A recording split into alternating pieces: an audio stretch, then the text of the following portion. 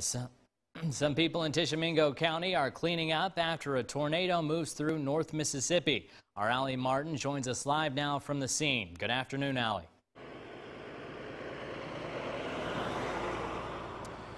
Yes, I'm here on Highway 25. This is just north of Tishomingo, and right over my shoulder you can see the Dollar General. That store was in the direct path of the tornado when that tornado came through.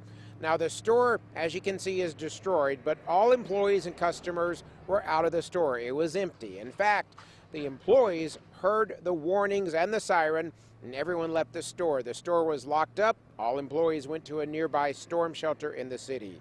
There are reports of some damage to some homes and a church nearby, but thankful, no serious injuries. Authorities, though, are asking people to stay away from this area because the rubberneckers, they can get in the way of first responders doing their job. Now, we're going to have more coming up on the Tishomingo tornado on WCBI News this evening. For now, we're in Tishomingo.